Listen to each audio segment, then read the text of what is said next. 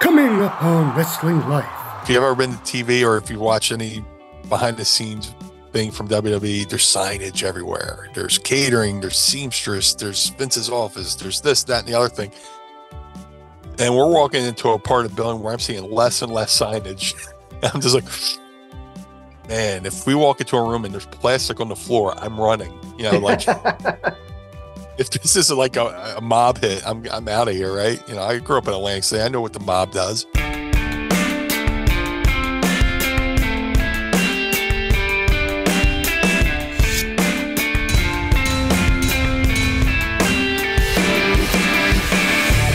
Welcome to Wrestling Life with Ben Veal, the show that features real talk from real talent.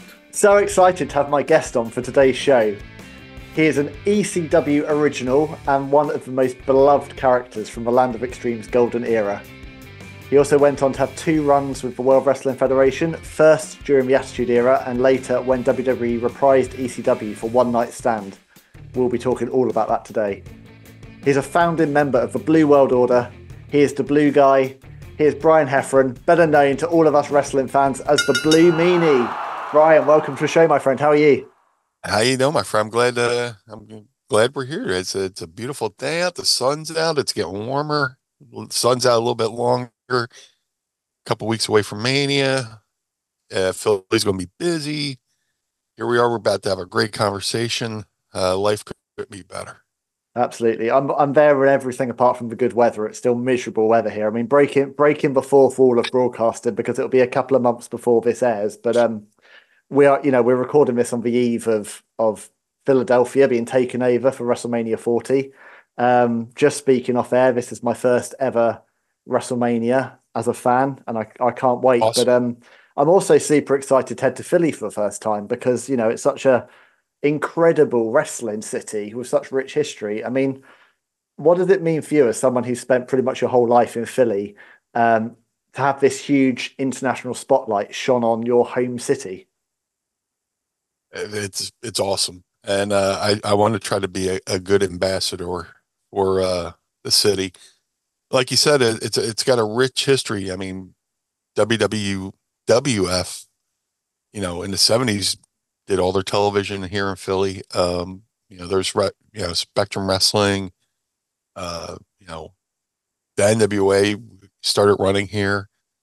Philly was the early litmus test for like the pre-Monday Night Wars testing when WWE and NWA would purposely run Philly in the same night at the same time to see how they would draw. You know. Wow. Flash forward, through ECW, through everything, and WrestleMania is coming back. It long overdue. Last time WrestleMania was here was 15, which was my one and only WrestleMania, but it's awesome. WrestleMania does wonderful things for the towns for the cities that it goes to. And, I'm looking forward to meeting people from all over the country, all over the world, to come to my city. And, it's going to be awesome. It just, it seemed like one of those things where like, man, I wish WrestleMania would come back to Philly. And then they announced WrestleMania is coming back to Philly. And then you're like, wow, that's in a couple weeks. Time has just flown by so quickly, but it's going to be awesome. And when it's over, like, man, that went by way too quick. Yeah, the thing is, I've tried to explain WrestleMania to people who don't necessarily follow wrestling and what I'm going to do, and it's not a wrestling show. It's like a traveling wrestling festival, isn't it? Now it's like a city takeover for a whole week. It's pretty bonkers. Yeah, it is, and I guess WrestleMania initially is supposed to be like, the Super Bowl for professional wrestling, and you see what happens when a Super Bowl goes to a town and the money it generates for the town and brings, helps the economy. WrestleMania is the same way, Yeah. There's going to be, dude, I thought there was going to be wrestling from like Wednesday till Monday, and I'm finding out there's shows Monday and Tuesday as well. I'm like, good Lord, I'm like, where's that building? I've been here most of my life. I've never heard of that building, but hey, they're going to have wrestling there. Okay, cool. That's crazy. So you're saying about kind of Philly in the WWF days, and then obviously the ECW days. Is there something, I always used to see on the ECW shows, there was obviously a very rabid, loyal fan base, but would you describe the Philly crowd as a kind of the Philly audience as different to any other audience in terms of kind of how they respond to wrestling and what's special about your homegrown audience? Just the Philly crowds are just Philadelphia itself is a blue collar, hardworking town.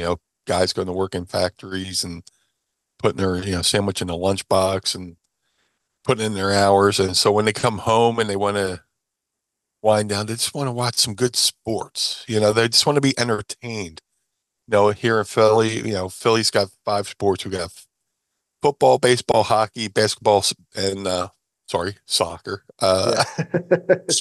And we want, the best bang for our buck. We want to, reward for our investment of time.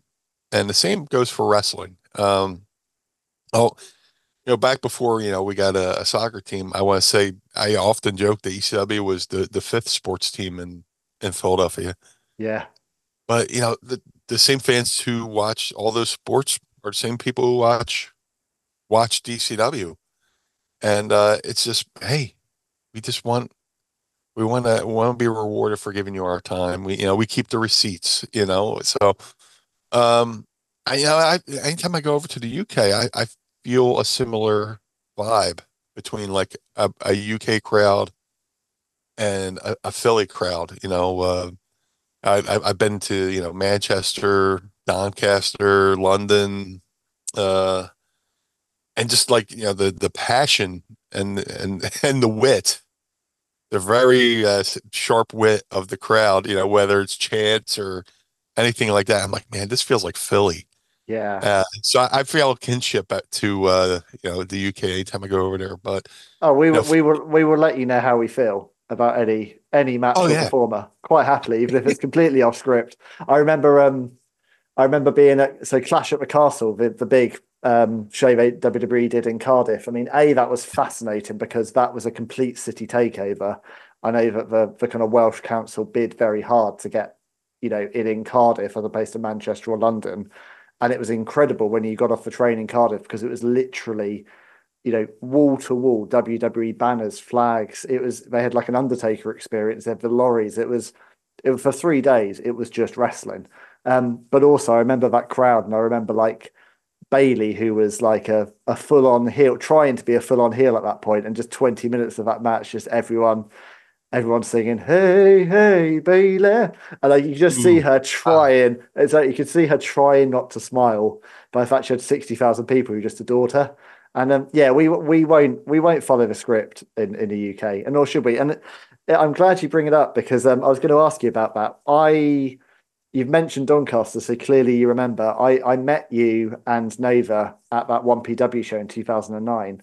And it was just incredible. I can't remember what the show was called, but I remember they'd flown over you two.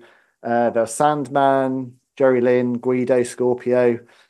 I don't know if you remember, but they kind of done a really cool job of recreating VCW sets. So they had like a brick entrance and Sandman's Metallica music and all that stuff. It was the close for someone that never got to do ECW. I felt like it was the closest I'd ever got to like an authentic ECW experience. I mean, what can you remember that night and what that was like for you being part of that? That was awesome. The ECW was very special. And after ECW closed, we did a lot of shows where people booked a lot of the ECW guys on the same show, and people were like, "Oh, look at these guys clinging on to their glory days." And this, it's like, no, we're a family. We genuinely love working together. We love doing things together.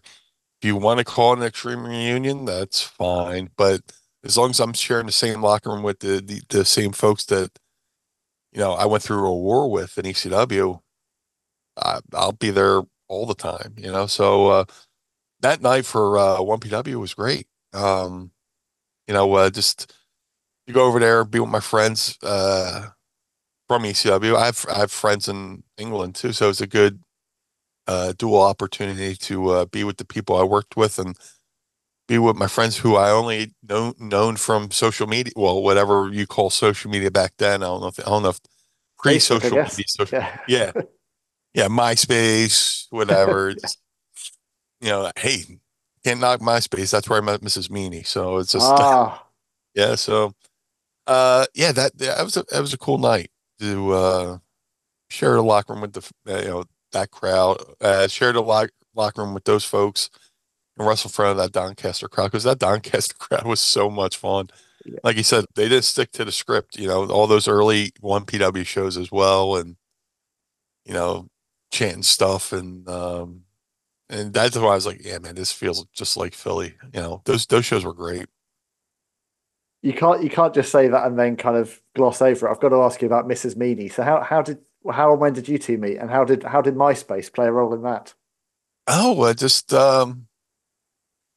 early days. Well, MySpace was a thing. Well before Facebook or Twitter, and um, she was looking through MySpace, and back in the day on MySpace, there was the section people you'd like to meet. I'd be like Van Halen, and then I put Art Bell, Okay. and Art Art Bell I was a huge fan of Art Bell because I'm into all that stuff. I'm into UFOs, ghosts, whatever. Mhm.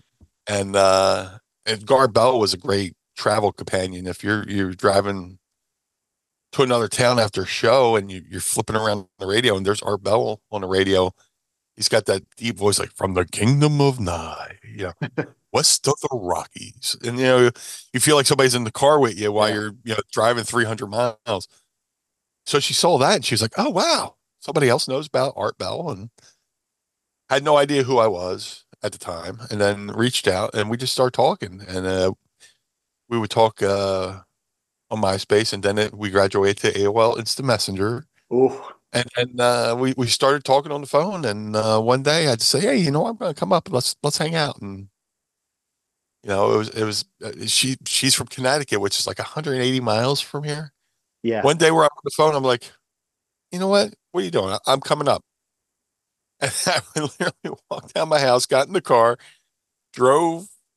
I was like 20 minutes from my house. I was like, "Oh, I'm about 20 minutes from your house. I'll see you in a couple minutes." I hung out in that.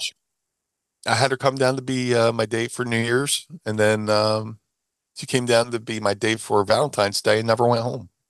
You Wow. know, and she's been my best friend. There, she lived with me for like 2 months, and my health took a really bad turn. Um, and the anniversary of that's coming up, which is around March 15th, 16th. St. Mm. Patrick's Day. And one day I just woke up and I had a bad fever, shakes, everything. And trying to be a stupid man, I just tried to ride it out. Oh, it's just a flu. I'll just ride it out. And, a couple days go by and I'm coughing up blood. And I'm like, ooh, Oof. go to the hospital. And they're like, "You're going to be here for a little while." And I'm sitting there in the hospital, sweating. My face is exploded. And I'm coughing up blood. And she's holding the thing underneath my head. She's Oh, wiping my head down. I'm sitting there. I was like, she could have easily just left. yeah. No, that's a Yeah. proper kick. That's a keeper put a ring on it moment. That is, isn't it? Yeah. I've had people leave me in my worst times, but she Mm. stayed. And it's like that story of, taking the thorn out of the lion's paw. Yeah. Just I don't know how the story goes, but she stuck with me. And we're going on 18 years. Wow. So it's Congrats. oh, thank you. But yeah, my best friend, you know. And what? So how far was it into your relationship before she discovered this kind of blue alter ego? When does that crop up in a conversation? Well, she eventually figured it out. She was an attitude era kid, and she caught like the tail end of ECW, and then she was like, "Oh, oh, oh, It's this dude I, that looks like you. yeah, yeah." Because to this day, people put like random wrestlers as their profile pic, and it's not them, and they're just happen to be fans. This guy could have been a Blue Meanie fan or whatever. But her her family and friends were like, "Oh no, man, you better not go to Philly. What if this guy's a lunatic?" She's like, "He's on TV." You're like, "Yeah, there's a lot of lunatics on TV, but it worked out. She's been my best friend for 18 years. And me and her family get along awesomely, and it's just worked out, and she figured out who I was and what I did, and came along to the shows. I often joke now that she knows almost about almost as much about wrestling as some of the guys breaking in today, because I she's been around bet. me, she's been around Al Snow, she's been around everybody, she's sat in on conversations, and just listened. So Yeah. yeah, she's she's technically a wrestler. Well, I'm glad you bring up Al Snow because I just have a real privilege of spending some time with Al and his wife Jessica when they're over in Manchester, and I could listen to that guy talk about wrestling all day and all night long. And it's been awesome to see in the last year or so with OVW and all the huge mainstream extra exposure they've had through Netflix and wrestlers. Um, I know you trained with Al back in the very early days. Hmm. Um, how was Al as a trainer, and what are some of the kind of learnings you took away from him that you would apply in your career? Yeah, I was very fortunate. Al hadn't Al had been, by the time I started training with Al, he had already been around for 10 years, maybe. He started Mm. wrestling too. I went to him in 90, well, then 12 years. I went to him in 94. And, you know, I had a chance, like, not only did I move out there to train with him, I lived in the school. It was Wow. this Okay. huge, it used to be a Masonic temple where, like, there was an auditorium where the ring was, wherever the Masons do, they had an auditorium there, which kind of looked like a miniature version of Manhattan Center where the early Kind of wall, kind of puts Continental. ECW in perspective, doesn't it? Whatever happened at ECW is probably pales in comparison to what was happening in that temple back in the day. Oh my God. I can only imagine. I can only imagine. I can only speculate. But yeah, and there's like bedrooms and all. So I lived in the school. And the benefit of that was Al had a routine. He would have Monday night, a Monday class. I mean, sorry, morning class. He would have morning classes and evening classes because he would have, local kids, but then kids would come down from Canada, Ohio, Kentucky, Indiana. You had people coming from all over the place. So if your schedule was more towards training in the morning or training at night, you were covered. So I did both. I would do the morning sessions and the night sessions. So I was training twice a day and 5 days a week. And then if Al had a booking that weekend, we would take that day off. And I would go on the road trip with him to whatever show he was on. And I learned, I always say, I learned just as much in those car rides as I did of him going, all right, this is locking up. Okay, this is a headlock. Sitting in the car with Al for 2, 3 hours each way, talking about wrestling and going to watch him wrestle and watching him purposely work something into his match that night that he had trained me during the week to put it in proper perspective. I mean, what better way to learn than be shown something you talk about in the car ride, go watch the man wrestle, and then he does that thing, and on the ride back, to Ohio, he goes, "Do you notice anything about my match? Ah, the thing, yeah, yeah. Yeah. See how I worked that, and it was awesome, And the benefit about breaking in back then is there weren't any distractions. There's no cell phones. You go in a car right now, everybody's staring at the phone. Mm. Back then, we had to talk to each other, and Yeah, imagine that. yeah, imagine talking to instead of texting the person across the room that you're in the same room with, you know, where you want to go to dinner, you could just go, hey, what do you want for dinner? But back then we were forced to talk to each other in the car and bond, and that's another reason why the ECW locker room was so special. We bonded. We weren't sitting there just staring at phones. We're in the room talking, joking, playing practical jokes or whatever. And but Al was an awesome trainer. I trained with him every morning, every evening, and I was with him for about a year. And he was getting me bookings for Dan Severn, Hmm. who was one of his students, was running shows or running sold shows. Sabu started running shows, and they would all use Al's students. So I was working for Sabu, I was working for Dan Severn, and then Mike Samples in Indianapolis called Al and, hey, go drive to Indiana to wrestle. But it got to be like a year, and I was like, hey, look, been here a year, it's good. I'm getting you all these bookings, but I think it's time for you to go back home and learn how to hustle and learn how to get your own bookings. Like, so I packed up my car, I moved back home. I would drive to Baltimore. I would drive to North Jersey. I would start driving everywhere, just showing up at shows. I would look at the newsletters. Okay, what's in the area? Show up with my bag. Al's like, if you go to an event, leave your bag in the car, introduce yourself to everybody. Say, hey, I'm sure you got a full card. Anything comes up, I have my stuff in the car if you need anybody. And a lot of times that worked, where I would go to work, go to a Dennis Corluzzo show in New Jersey, and he'd be like, so-and-so stuck in traffic. Brian, go get your stuff. You're on your third match. You just learn how to hustle and work. And, I would send out like press kits. So, a VHS tape with a 8x10, this, that, and other thing. And I did that for about a year and a half. Well, I was in the business a year and a half before I got into ECW.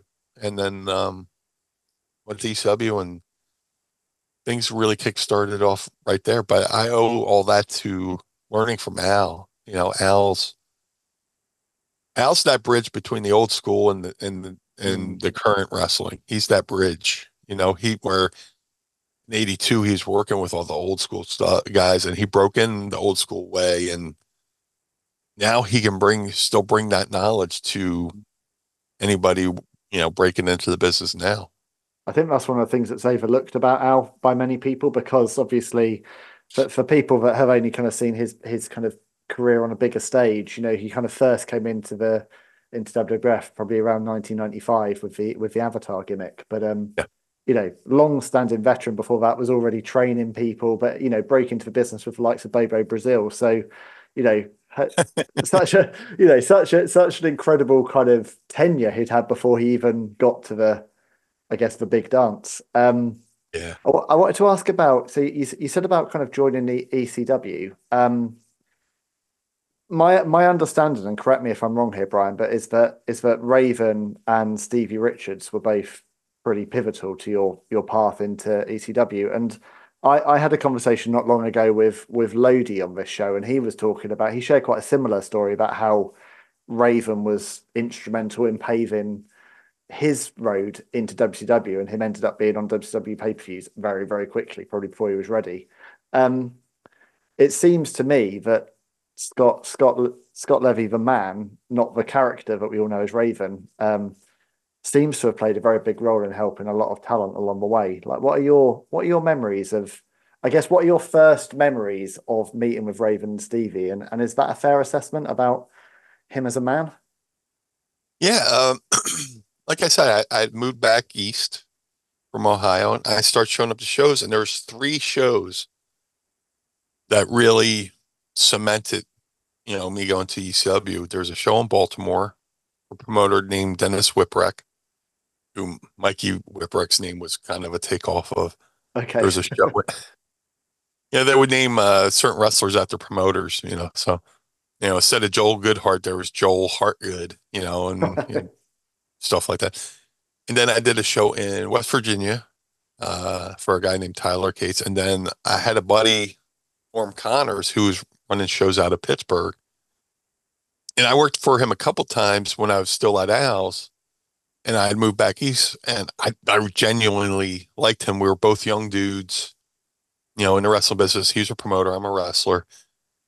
I said, hey, man, I see you got 2 shows coming up.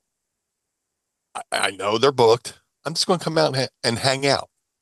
I'm just coming out to hang out. No pressure. I just want to be around. So I took it, and my car was shot. My car was in the shop at the time. So I took like a 6-hour Greyhound bus ride out to from Philly to Pittsburgh. And his roommates picked me up, and I went to the first night show, and he threw me a bone. He was like, "Hey, you're working Batman." There's a local, there's a local local wrestling veteran, I should say, named TC Reynolds. He was like the local Doink, or Right. wrestled at this night. He was wrestling as Batman, and he's like, "You're wrestling Batman." I was like, "Fine, cool, thank you." And I wrestled Batman. Match was okay, you know. But after the match, I go in the locker room, and I was always taught, watch the rest of the show. So I knew Raven was on that show with Stevie. Oh, and Raven and Stevie were on shows in Baltimore, West Virginia. They were on this show as well. And Raven was working somebody I went to Al school with named Ray the Crippler Roberts. I was like, this is going to be interesting. Ray Roberts was an interesting person. He had done time in prison, and then he got out of prison. He wanted to become a wrestler, and for some reason, he got over like $1 million in that area. Fans just took to him, and it was like, we're all like, "All right, this is cool." So he's wrestling Raven that night, and I went, "Oh, this is gonna be good." So I watched the match, and then Raven comes back through the locker room. I go, "Oh, I really enjoyed your match." He goes, "Hey, kid, nice moonsault." I went, "Oh." He watched my match, so the next day we went to lunch, and he pitched the idea for, Stevie, Stevie Richards was his lackey, and they wanted to have a lackey for a lackey. And they're like, "Well, you fit the description." And they had a guy in mind, but he couldn't wrestle.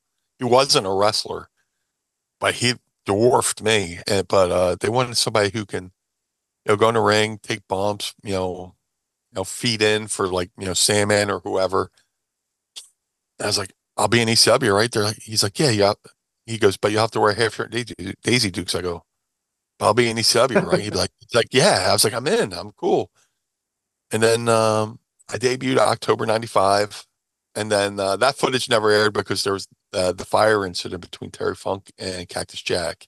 Okay. So my debut went bye-bye. So in the meantime, they had to re-debut. They were thinking of stuff. Raven was thinking of things, and he thought of the Blue Meanie character from the Yellow Submarine, the Beatles movie, Yeah. Beatles cartoon.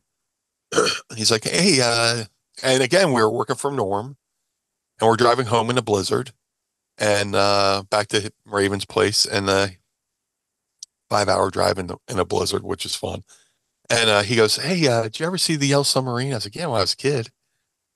"You remember the Blue Meanies?" "Yeah, vaguely." And he's like, "Oh, you're going to be the Blue Meanie." And he starts selling me on it. He's like, "You're going to want to paint your whole body blue, but just do your hair." I was like, "I'll be in ECW, right?" And he goes, "Yeah." I'm like, "All right, okay, cool, I'm in." And then November to Remember '95, I debuted as the Blue Meanie at the ECW Arena. And just like Al, those car rides with Raven, I've learned so much just from the art of doing a promo, from the art of timing, and, letting things breathe, and, stuff like that. Yes, a lot of stuff I similarly, learned from Paul Heyman, timing, doing promos, stuff like that. But if it wasn't for Raven, Stevie pitching me to Raven watching my match, and then both of them pitching me to Paul, I don't know where my career would be, or I don't know if I'd be here talking to you. I don't know where my trajectory would have gone. But Raven was a huge part of that, and I learned so much from him, and I owe a lot to him. I broke in with Al, but I had so many good mentors. I mean, every good wrestler is a mutt. They're a little bit of different leaves from different trees. So I got to sit under Raven's learning tree for a good couple of years, and he came up with so many different characters. He came up with the Blue Meanie. He helped Steve Richards. He came, Kimono Wanalaya. He came up with the Dudley gimmick, and he's always willing to teach people who are willing to listen. Mm. And that's an important thing. You got to be willing to listen and learn. I was more than willing to listen. So he's one of the best minds in the business. And, just, I mean, stuff they do down at the Performance Center, the skull sessions with working on promos, and I was doing that with Raven in '95. Standing in the middle of the living room, and all right, Blue Meanie, do a promo about this, that, and the other thing. And in character, you'd have to do a promo on the fly, and that was all thanks to Raven and him coaching me, to do that. But yeah, he's got his fingerprints on a lot of different things in this business, and hopefully he gets a little bit more recognition for it. Hey guys, it is Hardcore Country and 11-time Women's World Champion Mickie James. And gentlemen, we have a problem. Recent studies have shown that testosterone levels are falling in men across the globe. Low testosterone is linked to depression, low sex drive, and weight gain, so it's really important to stay on top of it. Now, you could go to a TRT clinic, but let's face it, it's expensive, awkward, and most cases not even necessary. You just need to stimulate your body's own natural testosterone production. That's why it's time to check out the ultimate test stack at LegacySubs.com. The majority of testosterone release occurs while you sleep, which is why the ultimate test stack features our best-selling sleep aid, Recovery PM. So Test X9 stimulates testosterone, T-Assist inhibits estrogen, and Recovery PM gives you the best night's sleep you've ever had. You're gonna feel like a new man after trying the ultimate test stack for 30 days, I guarantee. And if you don't believe me, check out all the verified 5-star reviews on Top Rated. Legacy Sports Nutrition is founded by myself and my husband, 3-time world champion and SmackDown general manager, Nick Aldis. We personally use these products ourselves, and if you need more assurance, they are NSF certified, third-party lab tested, and made in the USA in an FDA-inspected facility. And because you listen to this show, you can save 10% off your entire order at LegacySubs.com now by using the code WrestlingLife at checkout. That's WrestlingLife, all caps, don't forget, and LegacySubs.com, LegacySupps.com. It's time to level up with Legacy. Yeah, no, absolutely. I think he's one of those names and talents that is really overlooked in terms of his legacy within a business. And what an incredible. I mean, I can't think of ECW without immediately thinking of Raven. The two are just so synonymous and intertwined. And but you obviously learned from some incredible minds and were surrounded by the likes of you've mentioned Al, you've mentioned Raven, you've mentioned Paul Heyman. But at the end of the day, the reason we're sitting here in 2024 having this conversation is because you were the one that made the Blue Meanie and brought the Blue Meanie to life. And, you put the energy and the passion into that character to make it such a big part of that era.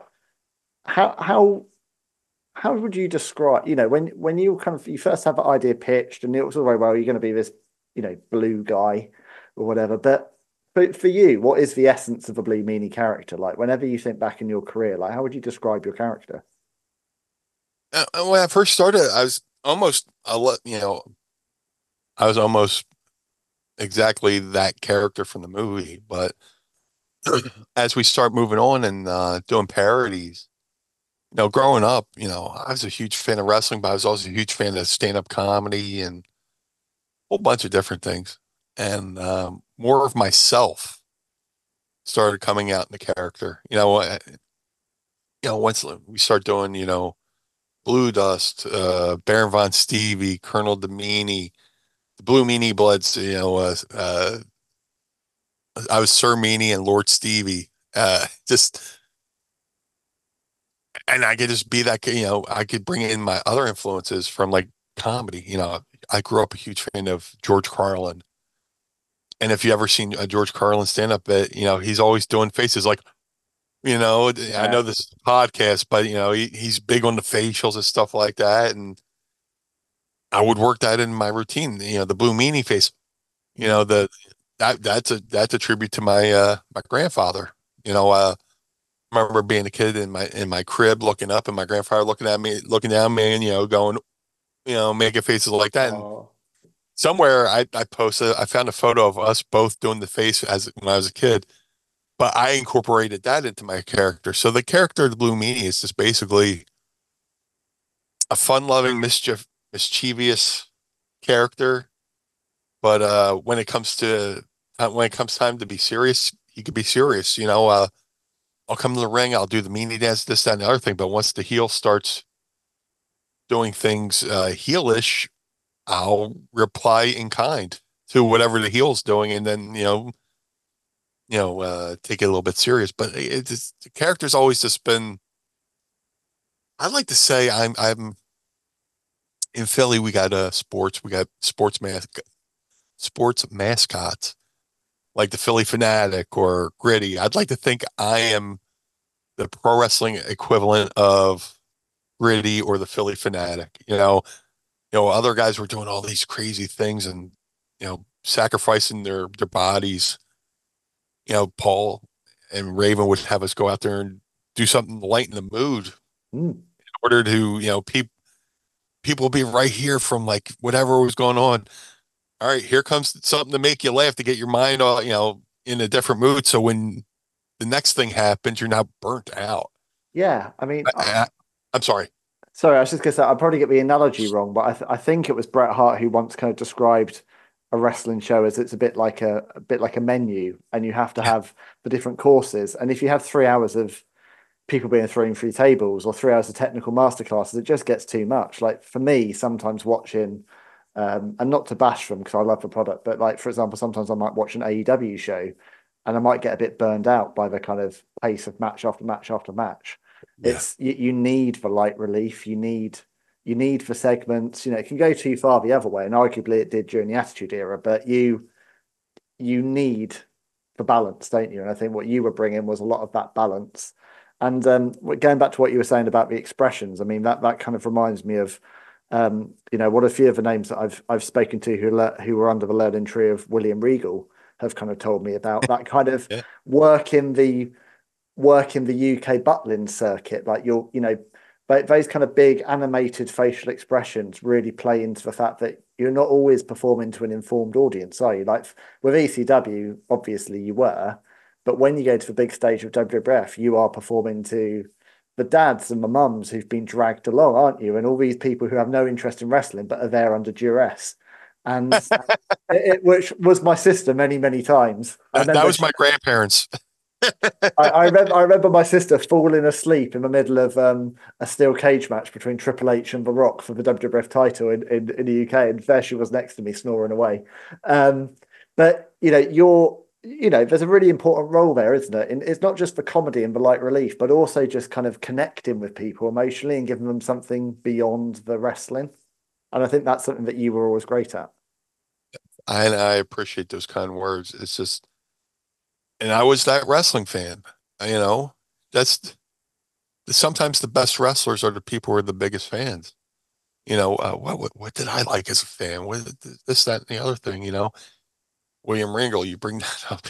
He was tremendous, and I was fortunate enough to work with him. But he told me a lot of the facial expressions he did was from people he watched, on TV over there in the UK, and I'm dying because I can't think of the names, but like with the expression where you're like just I think he was a big fan of the Carry On movies, which were huge over here in the 70s. yeah Which were very exaggerated, but always family friendly, but always full of sexual innuendo. okay But they'd still be played at mid afternoon, and we'd all watch them as a family, but they were just complete smut. yeah that's a great word. I haven't heard that one in a while, but yeah, just I'm sorry, we're talking about how my character brought levity to a wrestling event, and it's just, oh, like I was saying, I was a fan, and as a fan I liked comedic moments. So when I got to when that cart was dealt to me, I was more ready and willing to go that route, to where there would be times where we wanted to do something and we wanted to include somebody in our our deal, and somebody would be like, "Oh, I can't do that." Why not? It's funny. It's fun. I'm a serious wrestler. Get out of here. I'm trying not to swear, but yeah, but there's people who got in on our act and had fun. Yeah. Just so that we were the fun. We were the dog and pony show, as Raven liked to put it. There'll be times where one of my favorite memories. We were at the Lulu Temple in Plymouth meeting, which is 20 minutes outside of Philly, and I'm Colonel Meanie, and I want to see Stevie as Baron von Stevie. We're doing our promo, and Raven's in the corner, sitting in the corner, like, the Jake the Snake pose. And I glance over and I see Brian Lee lean into Raven. It's, just whispers in his ear, and you just see Raven, who had all his hair in his face, and you just see his shoulders going like. And what's the language parameters on here? Can I say? Say what you need to say. It's all good. And we get back to the locker room, and Raven's like, I'm sitting there, and Brian Lee leans in and goes, "They're fucking killing me, man." Brian Lee, the bulldozer, this lean, "They're fucking killing me, man." And then Raven just dies laughing while we're doing our shtick, and just things like that. That's what we did. There's one show, dude. There was one show at the, and it might have been that show too. Me and Stevie were on that show at least 5 times. I think Stevie had a match. I might have had a match. We came out with Raven, and we came out with Mick Foley. And Mick Foley called out Sabu, and we're at this Lulu Temple where there's a stage, and I'm sure they had plays, and there's like an Aladdin set. Yeah. And we grabbed the one cardboard cutout from Aladdin, and we bring it out as if we're bringing Sabu to the ring. He starts wrestling this cardboard cutout. It's just amazing stuff. If you can ever find a fan cam footage of that, and that's what we got to do in ECW. We got to bring a happy distraction in between the chaos.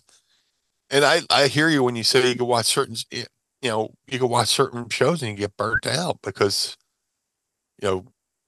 it's either all one thing or the menu analogy is perfect. I always said wrestling should be like a bowl of Chex Mix. That's my analogy. Where okay, I don't like the pretzels, but I really like that cereal. I really like the peanuts. I'll take the pretzels and throw them over my shoulder or whatever. But you get this whole thing put together like a buffet. Pick and choose what you like. Yeah. All right, this match is on. I'm not too excited. Maybe I'll go. It's like when the band says, "Here's a song from our new album," and everybody runs to the bathroom. Yeah, absolutely. Yeah. Take, a bathroom break. But a perfect wrestling show should have a little bit of everything. Yeah. Peaks and valleys. And bring them up, bring them down, and then work to the grand finale in the main event without burning them out. ECW was amazing at that. I remember first discovering it in probably maybe 96 that I first got a kind of VHS, kind of classic kind of tape trader, like someone posted me a VHS in the UK. And, it took a bit of an adjustment to get past the production values because obviously I grew up on WWF. The first show I'd ever seen was SummerSlam 92 at Wembley Stadium. I'm used to a certain kind of thing. And you see ECW and you're a bit like, what is this to start off? But then I was just so absorbed, and I was obsessed with that product from probably 96 right until 2001. And that's never, my fandom for ECW has never changed. It's a privilege speaking to you today. I loved, had a great chat with Stevie last year, not long after his, a few months after a spine infection. I mean, he's just great guy. And I'm so pleased to see scary him stuff, man. That's really scary. Yeah. But yes, I owe a lot to Stevie. Stevie and Nova. They broke in around the same time. They had maybe a couple of years on me, experience wise, and then get to work side by side with them. And it's amazing how the universe puts people together. Stevie, a fellow, Stevie's a Philly kid. Nova's from an hour away in Jersey, 45 minutes to an hour. And then somehow we all get put together and we all work together perfectly. When I first debuted on the show where the footage disappeared, Stevie was wrestling Johnny Grunge, and I was the plant in the crowd, and he comes out, and me and him like look at each other. We both hit. At the time, he was doing this chop chop like this thing, and we looked at each other, and we just both did it at the same time. Like we didn't plan it out. We just figure we're going to react to each other. And, we started doing things in sync and in time. It was like, even like the ring announcer, Bob Ortiz, like, did you guys work that out? I was like, no. He's like, oh, that was really good. I was like, and then, me, Stevie, and Raven were on a show in Jersey, and Nova was there, and Raven took a liking to him. And man, that was it. And they put us all together. So you have a superhero and two goofs and half shirt and Daisy Dukes with this, this dramatic, Raven character. The wrestling universe put us together for a reason, and here we are in 2024, still talking about it. It's amazing. And obviously you've got your beautiful kind of BWO belt behind you. I mean, I had a long talk with Stephen when I spoke about a BWO and what made it so special, and he spoke a lot about kind of authenticity on your television and how much of the real personalities went into the ECW product. I mean, for me, the BWO, obviously a lot of light relief, comic moments, great memories from that, but it was more than that. It was a statement, wasn't it, against WCW and WWF? It was we are here, we are valid. We deserve this audience and we deserve this spotlight. It wasn't as simple as this is a fun parody, was it? Yeah, I mean, there was the one time where I think NWO was doing color commentary that Monday on a Monday on Nitro. And they made a comment about a bingo hall or something like that. The next week, the BWO came out and we handed out bingo cards to everybody in the crowd. And just nobody picks up the mic, B32, ho, ho, ho for the BWO or something like that. And, anytime they had like a little thing about it, snarky comment about ECW, we'd pepper them back a little bit, Yeah. But yeah, the BWO was supposed to be a one night thing, and it turned out to be 6-7 months running, and it led to Stevie being in the main event, co-main event of ECW's first ever pay-per-view. So, yeah, going from, I grew up an asthmatic kid who shouldn't have been able to get into wrestling. I got into wrestling, and with, a year and a half, I'm in ECW, and within 2.5 years, I'm part of the co-main event of ECW's first ever pay-per-view. I'm a part of, when ECW invaded Raw, and they picked the BWO to be a part of that. And that quarter hour for Stevie's match against Lil Guido beat Nitro, which was insane. And that was the first public acknowledgement of the NWO. Vince was like, Vince McMahon goes, not to be confused with the clothing line New World Order or NWO or whatever he said. We were his, his avenue to take a jab at WCW, tongue in cheek. But the BWO just was this thing, and it wasn't supposed to get over, but it got over. Like Joey Styles said at One Night Stand, for something that was supposed to be a one night thing, it shouldn't have been a success. It made a boatload of money for ECW, which is insane. So, but it's cool. Sometimes one night stands can lead to many special things, can't they? There's many fully grown adults that are a result of a one night stand. So I think just see the BWO as that. I'm really interested. You mentioned about that. So that show in '97, the WWF Raw that ECW invaded. Yeah. Did you have any sense at the time, did any of you know how much of a close relationship that actually was between Paul and Vince, which has obviously since emerged in the years to come? You got the feeling that ECW was definitely WWE friendly. And you knew that, WCW was the bad guys because, I mean, if you had been following wrestling just as a fan, you knew Paul had issues with WCW from when he worked there, working in WCW for Bill Watts. He had his issues. So you knew WCW was the enemy. WWE was WWE. I mean, WWE was ECW friendly. Guys, my first couple months there, Bruce Pritchard showing up to shows just hanging out in the back, Tom Pritchard's in the back, people are just showing up just to hang out and there's no Yeah. hubbub about it. So you got, I'm wrestling in Reading, Pennsylvania in an arena that's over top of a tattoo shop and Bruce Pritchard's just hanging out. All right. So I guess we are WWE friendly. So, and that, but then you eventually you learn that, Vince was sending a check like once a month or whatever. But, I'm sorry, where were we going with that? Whether you kind of realize that actually it wasn't a war after all, but actually there was a pretty decent relationship between WWF and ECW. Oh yeah. Yeah. I mean, if you paid attention enough, you can see that, when, Rob Van Dam starts bringing WWE banners to the ring and Jerry Lawler's making an appearance, Cornette's making an appearance. But that also, helped the storyline of us versus them. It was ECW versus WWE. So, when, Jerry Lawler shows up and they, they're beating up on Tommy Dreamer and then Jim Cornette shows up and with the racket and, Yeah.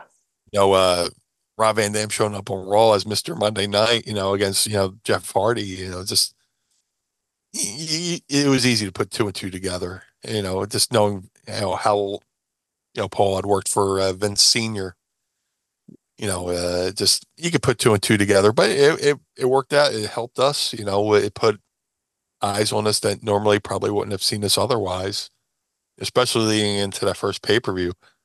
So, yeah, just it was pretty obvious, we raged against the machine, but we raged against the machine, but we're more friendly with one machine than the other. Yeah, and I'm so pleased to see Paul. By the time this goes out, Paul will have been inducted into the Hall of Fame. I mean, the second I heard it was taking place in Philly, I thought this is surely, from both a storyline perspective and where it is, this has got to be his year.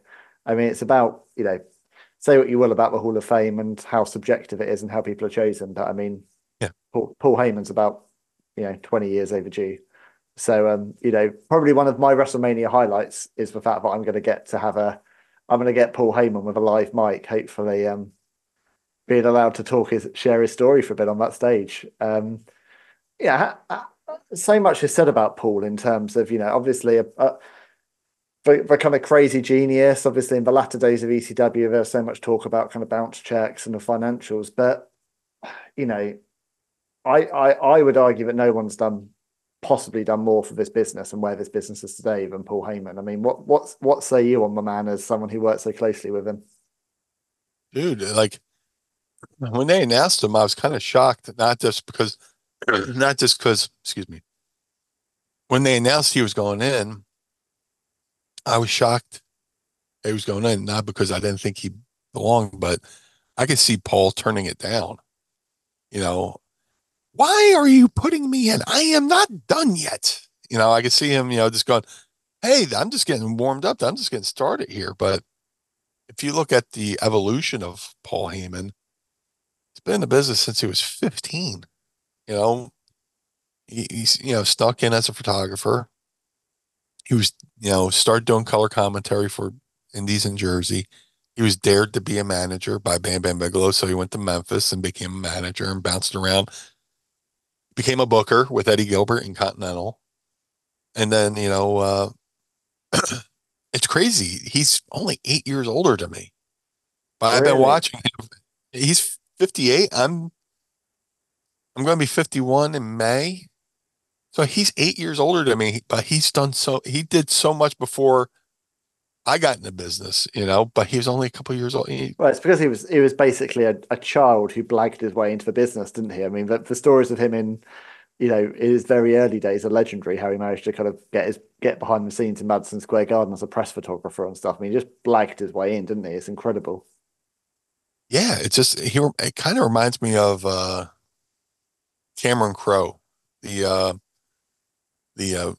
everybody knows him as a movie director now, but as a kid, he he BS'd his way into, writing for Rolling Stone magazine. And then he goes on to, tour with, all these legendary rock bands. And then he becomes his author, and then he starts writing movies and producing, and he's revered as this great Paul Heyman's a lot in a lot of ways. Paul Heyman's a lot like, Cameron Crowe, where he just, he BS his way into the business and, endeared himself to some good, minds, three wise men, Blassie, Albano, and Grand Wizard. They took a liking to him, and he learned from the best, and, he carried that forward. So, yeah, I mean, there's people who are in the Hall of Fame that deserve to be in the Hall of Fame, but they're known for wrestling. Paul's been going to a Hall of Fame, and he's done so much from entry level all the way up to being a part of, some of the greatest wrestling moments there are, and you can see his fingerprints on, a lot of stuff they're doing now with the bloodline storyline and the subtleties of everything. Like I keep saying, Rock goes through the point, but he throws out the thumb out for the L, and then you see Paul Heyman like looking at him, like, catching him, throwing up the L and adding that intrigue. I can see that. To me, I see Paul's fingerprints all over that storyline and the build. I mean, when you look at ECW and they built up Sabu and Taz for a year, I can see his fingerprints all over. And like I said, he's nowhere close to being done. He's more than given enough to this wrestling business. And when you go back to ECW and the way, he's a great creative person. Maybe he was a bad businessman, but, just like any kind of startup business, if you go and open up a store, you're going to be in the hole for a good while until, garner,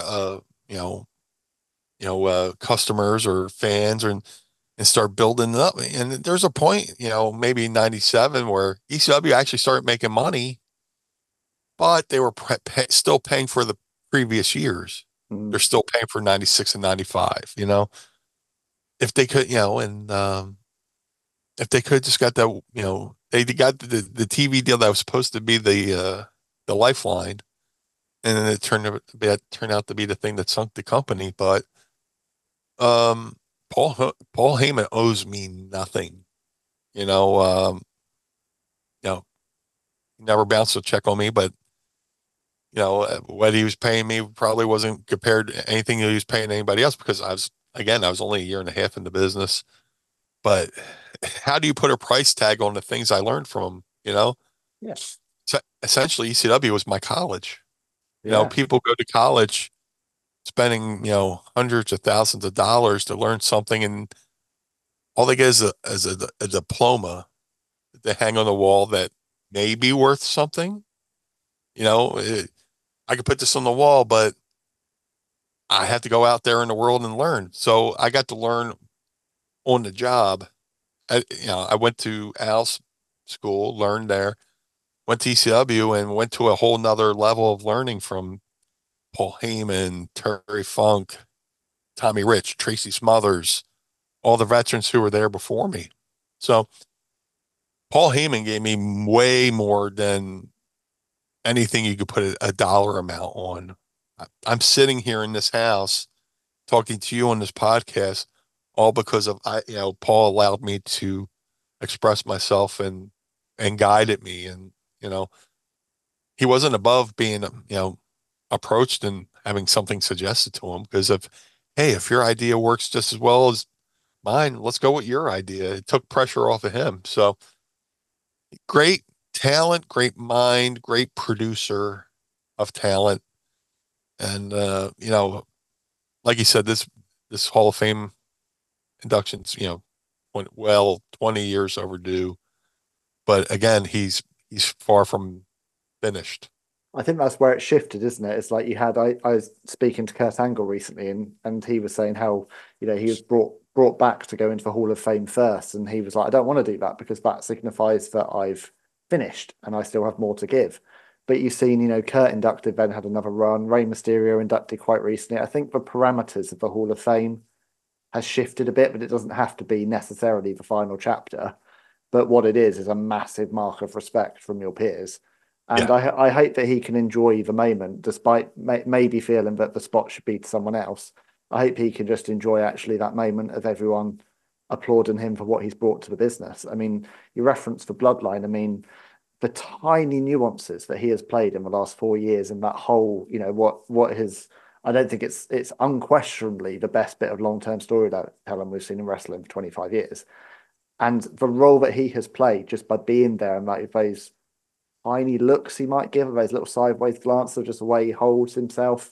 He's reached that point. He never has to say anything, all in Paul Heyman's eyes. And he's such a thing that people are going to be studying him for decades. As he's just incredible. But I want to just quickly circle back before we get to where you are in your life now, and I want to talk about Mind of the Meanie. But before we get to that, you referenced it at the start. You did have a WrestleMania. That was 25 years ago, the last time you were in Philly. And I loved your Blue Dust character. I thought the Blue Dust and Gold Dust character had loads of mileage and should have gone a lot further. And I wonder whether, from my perspective, I don't know if you'll agree, but I feel like it was slightly a casualty of that very, very fast pace of booking in 1999, and the fact that I don't think a talent roster has ever been so overloaded, and the fact that the mid card was so stacked with future main eventers. And I feel like you and Goldust, if you're in a different time or era, would have had a far longer run and could have been a long established tag team, could have done a lot more. What's your kind of takeaway from that time? I feel like the Blue Meanie character was maybe a decade too late. If it had been a couple of years imagine earlier, you at SummerSlam 1992, you just slotted right in at Wembley Stadium. yeah, so that would have been amazing. But it is what it is, the fact that I got to be an '80s, not late '80s type character in that '90s attitude era was pretty cool. The fact that I could do it. And it was just, initially I was, they brought me in WWE to be a part of the Job Squad. And as quickly as the Job Squad came along, it was disbanded. So I'm sitting there going, yeah, what am I going to do? And then at the time, Goldust has stole Al Snow's head. And I was like, well, there's my in. Because I'd done Blue Dust in ECW, I approached Vince Russo. I said, hey, I did Blue Dust in ECW. What if Blue Dust comes back and helps Al, get head back? The man who plays mind games is having his mind played with by Blue Dust. And he stood there, he listened, he smiled, and he's like, yeah, we're going to do it. And I went from feuding with Goldust to being paired with him. And again, sitting under that learning tree and traveling with, with Dustin and Terry and, getting to do. I absolutely agree. If it had been any other era, we probably would have had a nice little run with it. But, you're in that era where everything's,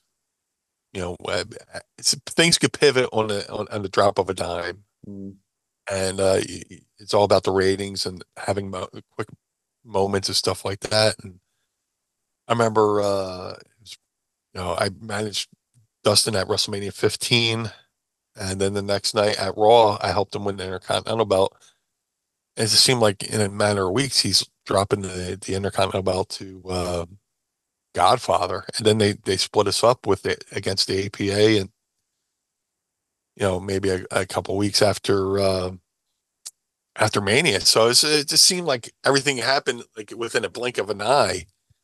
But we were, like you said, we definitely were a casualty of the booking process at that time, where it's just boom, boom, boom, boom, boom, boom. There was really no time to let things breathe because you were going up against WWE's going up against WCW, and they had to do, if you didn't garner, a smidge of whatever decimal quarter hour point. rating.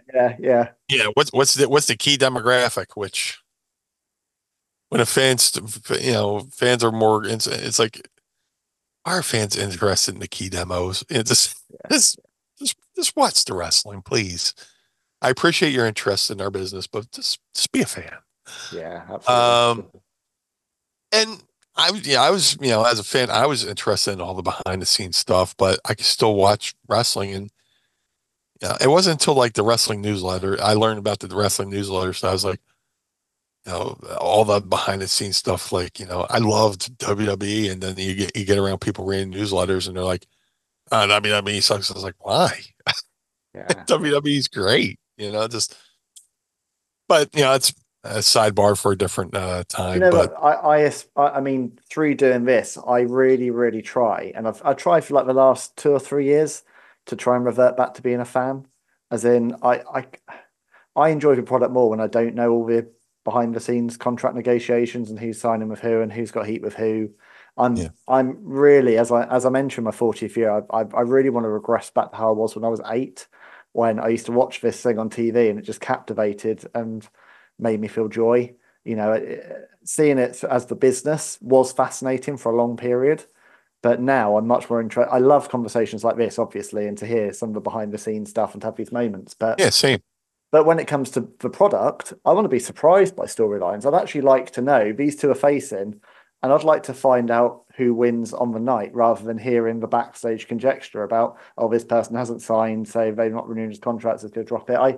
I just want to be a fan again, to be honest. I mean, I'm going to WrestleMania just as a fan. I just want to be blown away by the spectacle of it all, really. And the last thing I wanted to ask before we kind of wrap up and talk about President's Day, Meanie, is if I can add one thing to please, before we move on.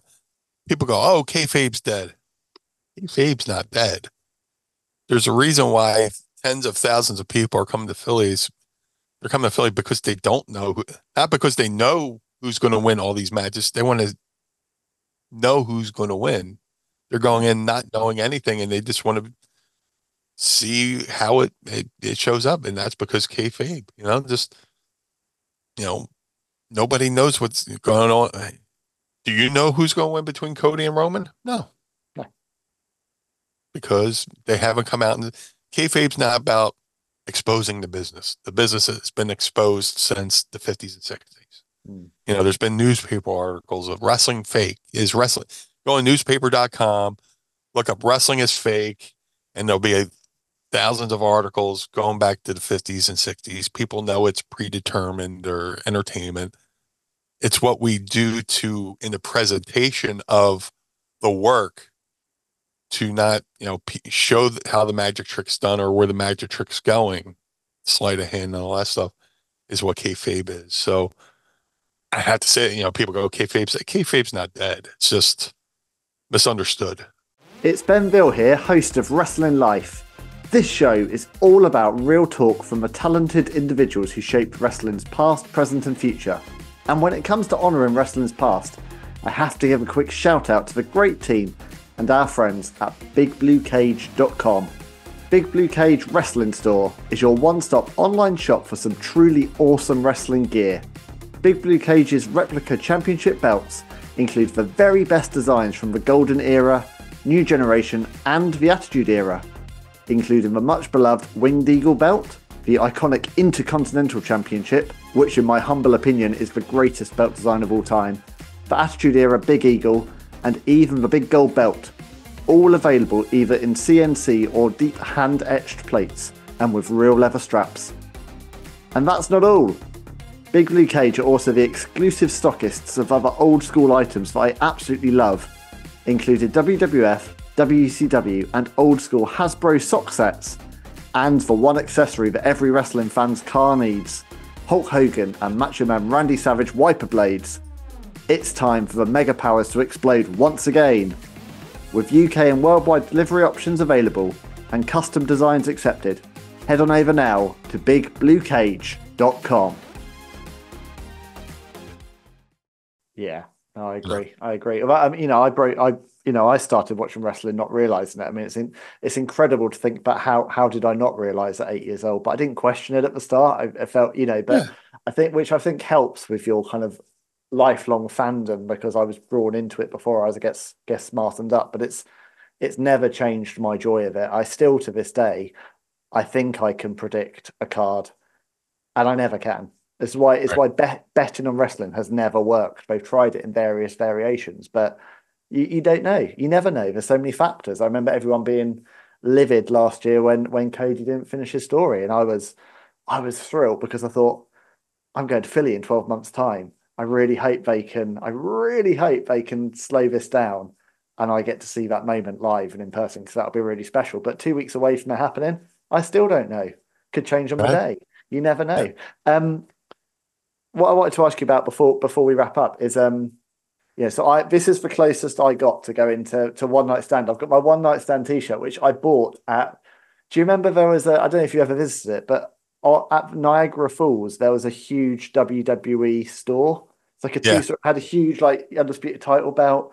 Um, so I bought I was a couple of months after one night stand. I was in Canada and I bought this t-shirt and I love this t-shirt. But I would have given anything to be there on the night. I remember watching it through a TV screen and just it was so special, thinking that this product I love was dead to see it Yeah. come to life so vividly and perfectly for one night. And I don't want to go into the whole JBL thing. I think you've been asked that a million and one times. I know that's water under Yeah. the bridge. I know you two have resolved it.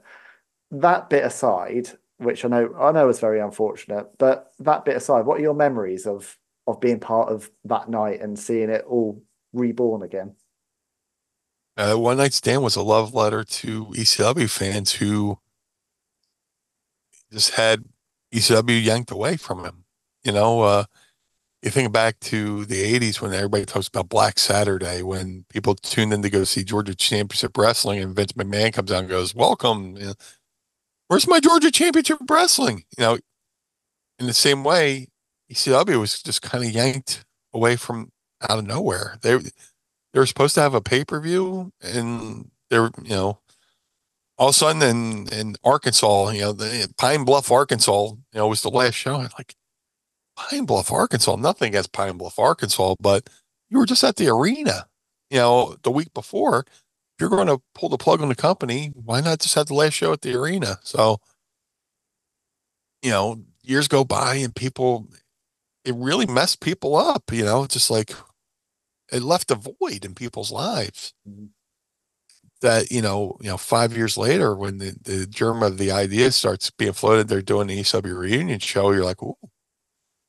And, I'm watching, them announce, people for when they say, I'm like, man, they haven't called me yet. And Dreamer calls me. He's like, 2 weeks before the show, hey, Meanie, we didn't have your phone number. I was like, oh, okay.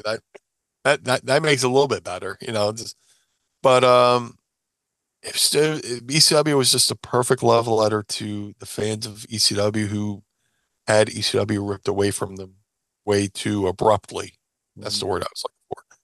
And it was awesome. It was awesome to see them bring every era of ECW together because there's people who are in ECW who may not have shared a locker room, at that time. Eddie Guerrero was on the show.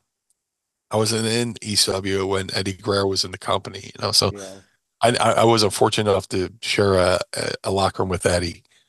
So it was cool to have every era of ECW represented in one show, and just that atmosphere and being listening to that crowd. I watched some of the show from the gorilla position, and to watch Vince McMahon watch Masato Tanaka and Mike Awesome totally annihilate each other. He's like, just like that was my entertainment watching Vince watch some of the stuff like, just, man, that was my entertainment, but it was just so cool. Did he have any creative input into the night, Vince, or was it literally he was there as a bystander and Paul was running the show? We basically had I won't call it production meeting, but there was a meeting, that afternoon of one night stand where we all sat in the chairs, and Vince and Johnny Ace were like, Paul and Tommy are basically running the show. We're just here to help navigate. It was Paul and Tommy running, booking that show, and with the WWE navigating it. And one of the cool things, this is how you know an event is special. I had gone back to WWE for a little bit after that with the BWO and stuff like that. And I'm in an airport. I'm flying back to Philly, and so a lot of the production crew are from Philly, camera guys and stuff like that. And we're sitting in the airport, and the one camera guy is like, "Dude, all my years of filming shows, I never felt that environment where I was like that. It felt like the AC/DC video for Thunderstruck, Yeah. where the crowd's just like, right there. The cameraman's like, yeah, I'm filming, but I'm like taking my eye out of the thing and just to look around. The camera guys were like taking their eyes out of the viewfinder just to like take a peek around and absorb that. And I think the peak of that show was Sandman's entrance. Talking to JBL, which unfortunately with on the network doesn't have the same pop, because obviously they haven't retained. It's such a shame, because his music was just everything, wasn't it? And coming out to generic rock and seeing that entrance just doesn't work at all. No, that's the only downfall of ECW is the music. Everybody goes ECW and they're paying for a lot of wrestling promotions back in the day didn't pay for wrestling licenses. We were just happened to be the last one, but. Talking to JBL, he's like, man, that entrance, The Rock goes like this. It shows his goosebumps. Everybody in that building, we were all just one giant goosebump. When the Enter Sandman.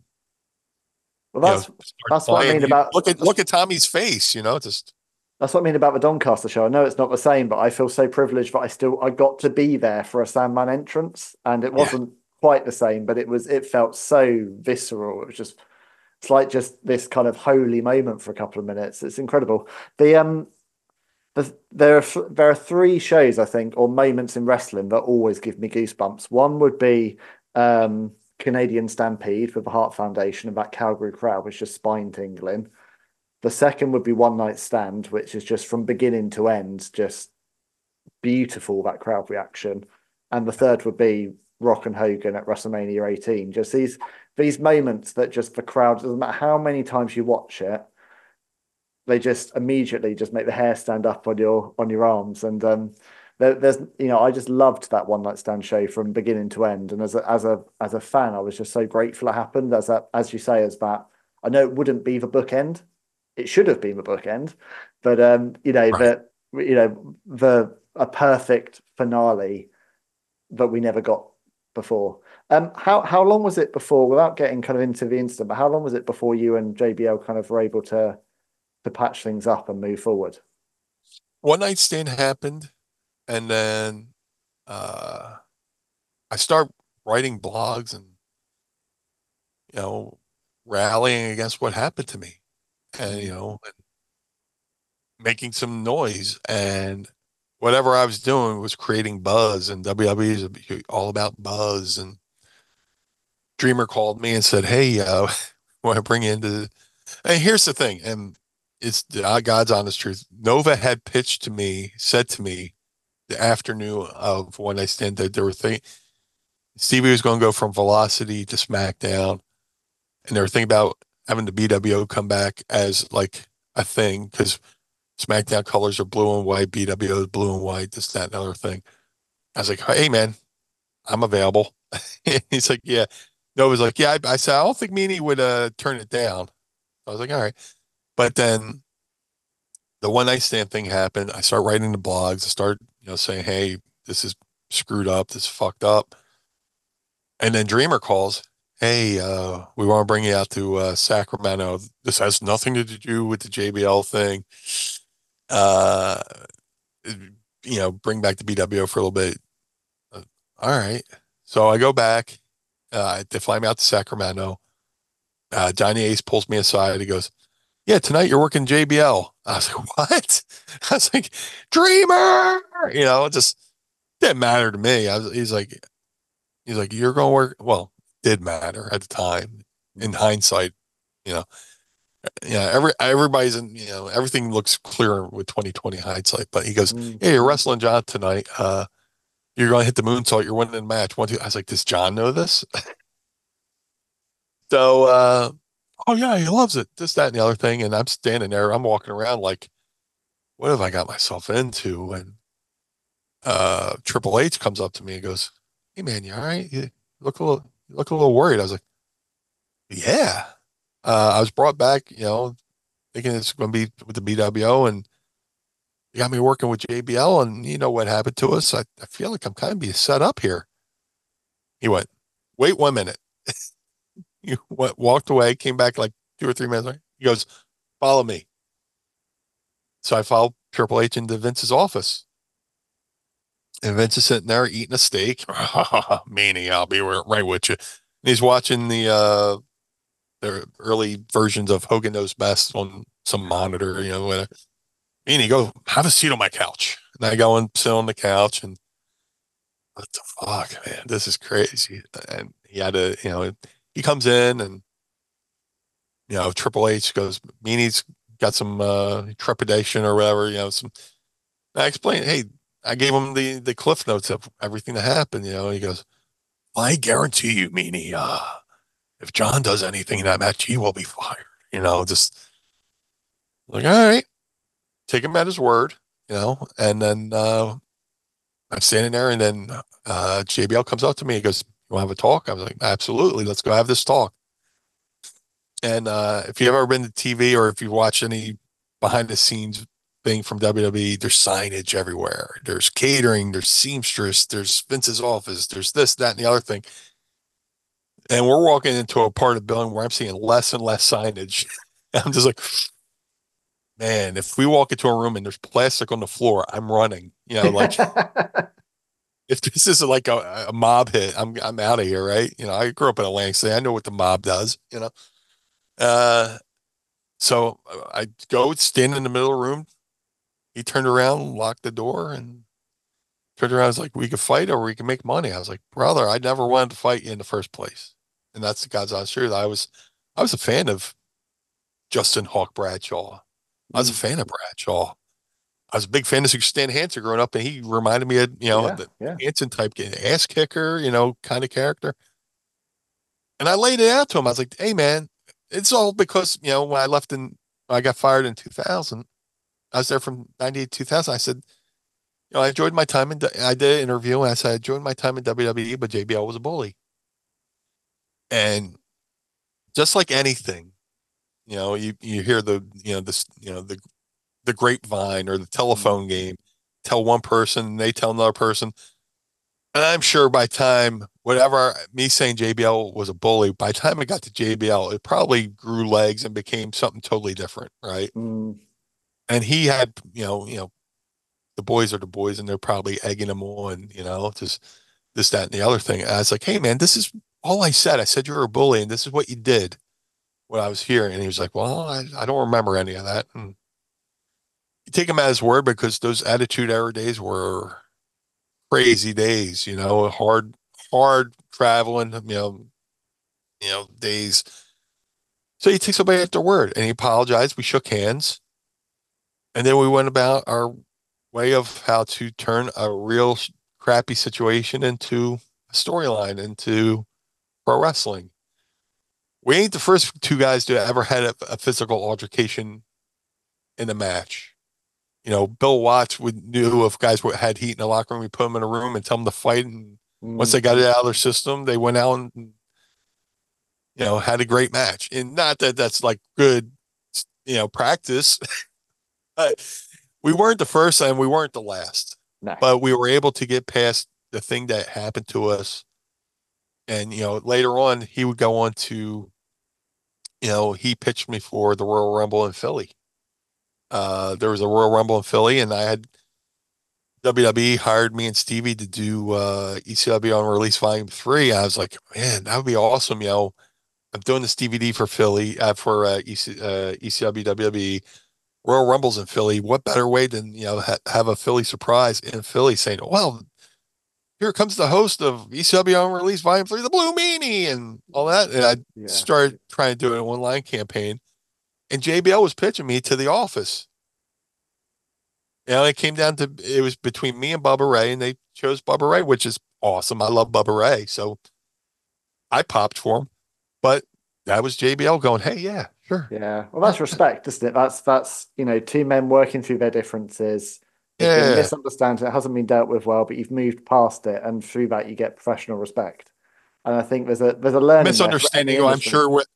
Misunderstanding. I'm sure people augmented along the way by me saying he was a bully, and by the time it got to his ears, oh, wait till you hear what Meanie said about you. Yeah, and the majority of workplace misunderstandings don't usually result in you getting bludgeoned, but it's the same principle, isn't it? But you work through it. Mutual respect was there, and you've come out better for it the other side. But obviously not before Stevie pretty much killed him with a steel chair in that match.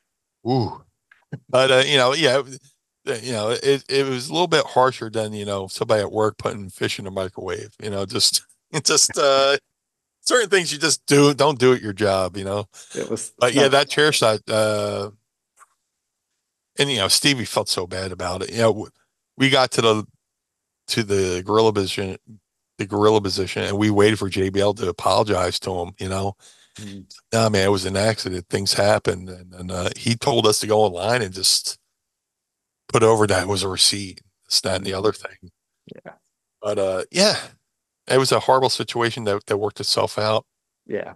And it's a moment in time, which, as you say, these things get bigger as the internet goes. I mean, I can only imagine what that incident would be like now if it had been taking place in 2024 with technology and Instagram reels and everything else. You can only imagine how much people would have focused. People with cell phone cameras, exactly, would have been different. Look, I want to kind of bring this up, bang up to date before we wrap. So 2024, Brian Heffron. So you're a trainer these days. You're 200 plus episodes into the mind of Meanie now, which is insane. I mean, I know this as a podcaster myself, how much time goes into that. So all the credit in the world to you for kind of staying the course and reaching that point.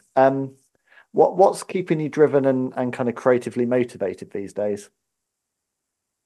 Just being able to enjoy the fruits of my labor.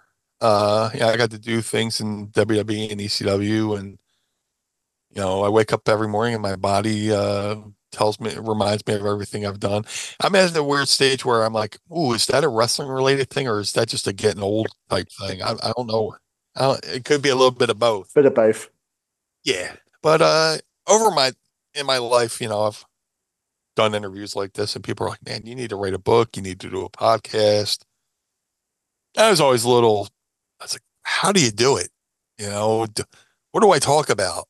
Do I do it by myself? Like a diary? Do I have guests? And eventually I just got down to the point where I was like, yeah, I'm going to do it. And here we are 200 episodes later.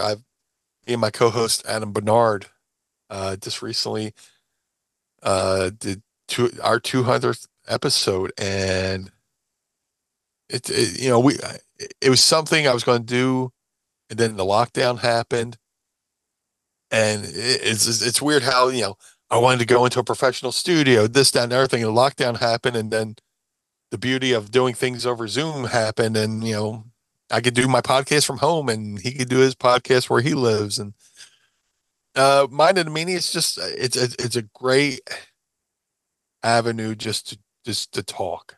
I'm a big fan of hearing a great conversation. I grew up on talk radio, just listening to two people talk, the art of having a conversation, which I think in a way, sometimes I hate to be that guy, social media killed conversation, but in a way, social media has kind of killed the art of having a conversation. It's killed the long form conversation, hasn't it? The deep dive like we're having now, talking for an hour and a half, really getting into the weeds of things. That we've lost that bit, and I love that.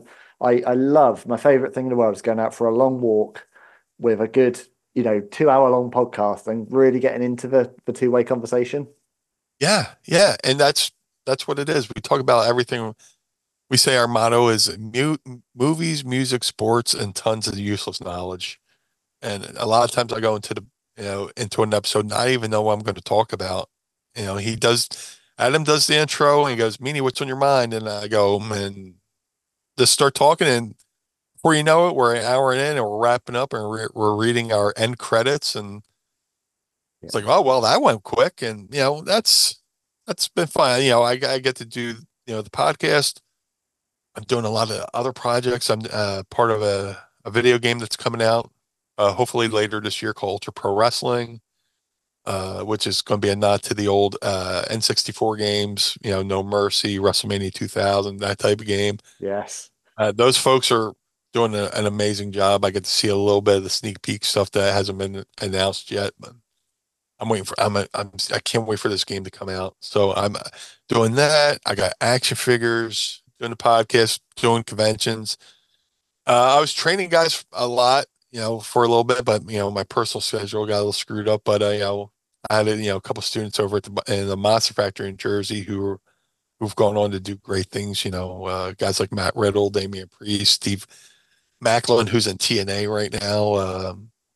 Ian Riccaboni, a bunch of kids who are doing good stuff. But right now I'm at the age where it's like, I just want to enjoy the fruits of my labor and be able to pick and choose what I do. I get in a ring, but it's really got to pique my interest. It's just the days of just driving 400 miles and, doing something and waiting, 4 days to, before I can actually feel normal or, if those days are kind of winding down. If it's something like, I just worked for MLW up in New York. I worked for him in Philly, stuff like that's fun, but I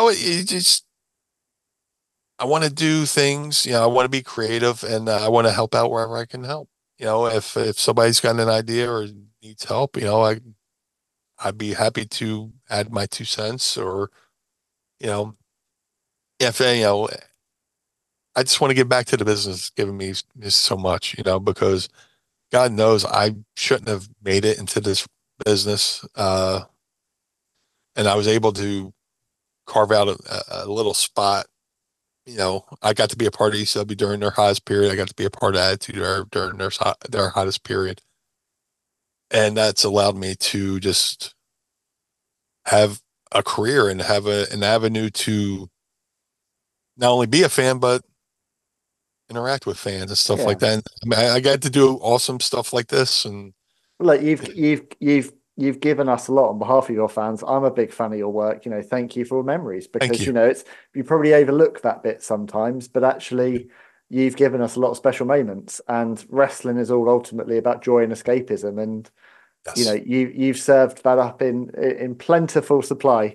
And I'm grateful for your time. We've gone well over what we agreed, and I could talk to you all day, but it's always lovely. I always love doing this and get an opportunity to speak to people who I've watched from a screen and looked up to, and then realizing that they're even nicer in real life is always a joy, my friend. So thank you for your time. It just makes life easier, not being a dick. Yeah, yeah. It's just I was a kid. I met Hot Stuff Eddie Gilbert, as a teenager. He was awesome. I'm a teenager, and I'm going, I get a photo. He's like, yes, sir. No, sir. This, that, sir. I was like, if I ever get to be anything in wrestling, I want to treat fans the way Eddie Gilbert treated me. So just, I want to be that person, that, give people good memories. People invest their time. People have invested their time in me, and it just makes life easier just to let people know I appreciate, what they've done for me, Yeah. Well, look, we appreciate you, Brian. Appreciate your time. Appreciate everything you've given us today. And one of these days, we're going to get you over to the UK. I would love to, man. I'd love me and Mrs. Mean to come over and have a little bit of business, a little bit of pleasure, Absolutely. Well, hit me up. I'll give you a tour of the Southwest. Take you around beautiful Bath. Awesome, man. That would be amazing. Yeah. Well, look, I always wrap up with a couple of thanks. Obviously, thank you to my guest, Brian, aka the Blue Meanie. thank you to my producer, Jeff Easton from Tall Lake Productions.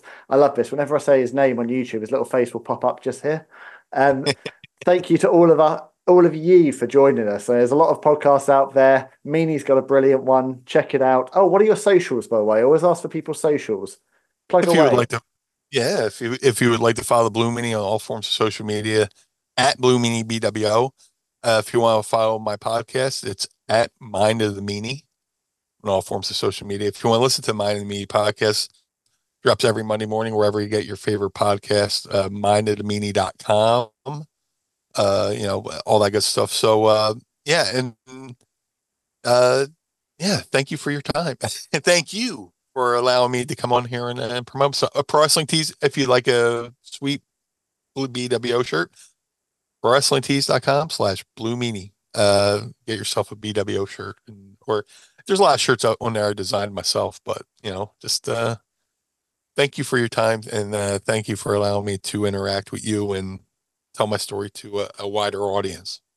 Yep. So everyone, you heard the man. Go and support the blue guy. Go to Pro Wrestling Tees. Listen to his podcast. I'll put all the stuff in the show notes here. But yeah, just show your love. And what we'd love to do is if you can use our hashtag WrestlingLifePod when you've checked out this episode. Let Brian and I know what you think. Show him some love. Share some memories. And leave a nice review if you can, because that makes a massive difference in the world of podcasting. So that's us done for today. I've been Ben Veal. He's been the Blue Meanie. This has been Wrestling Life. Be good to each other. See you soon. Bye.